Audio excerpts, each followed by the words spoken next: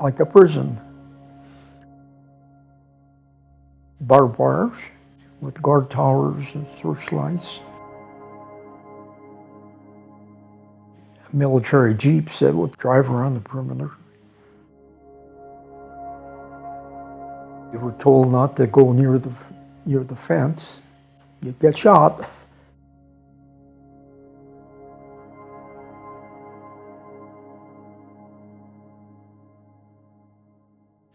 There were no charges and no hearings, no due process.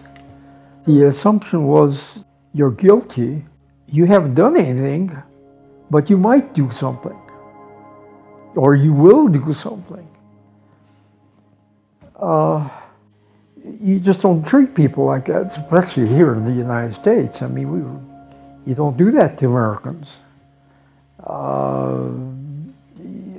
But they did.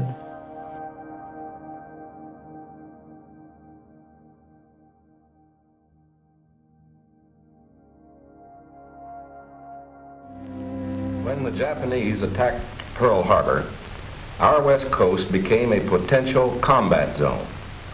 Living in that zone were more than 100,000 persons of Japanese ancestry, 2/3 of them American citizens, 1/3 aliens. We knew that some among them were potentially dangerous. Most were loyal. Military authorities therefore determined that all of them, citizens and aliens alike, would have to move. I was only 11 years old, still playing marbles and riding my bike and taking care of a few rabbits. And I thought it was going to be like the trip we took to the Sierra Nevadas or something. You know, it was sort of like an adventure. About 17,000 persons. The Army provided housing. You walked in the room and there was just one bare light bulb, and they had these canvas cots that you had to assemble in order to sleep on, and they gave you there was a little thin mattress, cot mattress, and a couple of army blankets per person, and that was it. All we could take with us were what we could carry. I mean, there was 2 suitcases.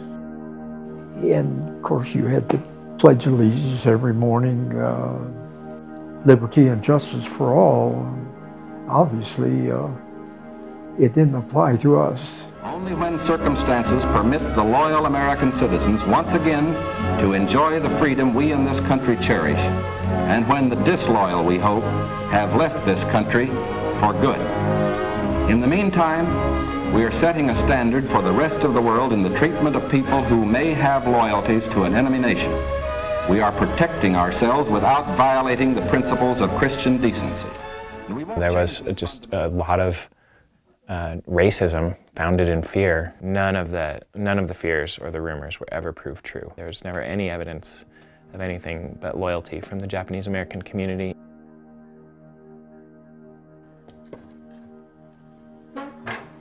We all have ancestors, and ours happen to be Japanese, and we just look the same as the enemy.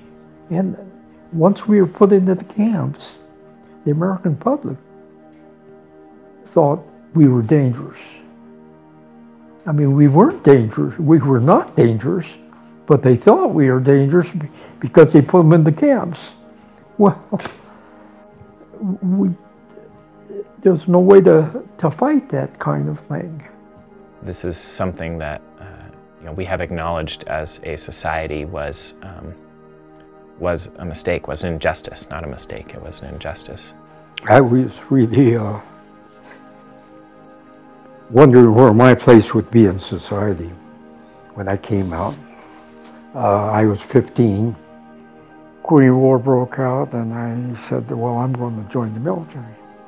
And you can see there were 5 boys, and these 4 were in the Army, and I was in the Navy. You know, this is my country. I know no other country. I had never been in any other country. And we were patriotic, loyal citizens. Before camp, we were loyal, patriotic citizens while we were in camp, and we were loyal, patriotic citizens after camp. This was our only nation.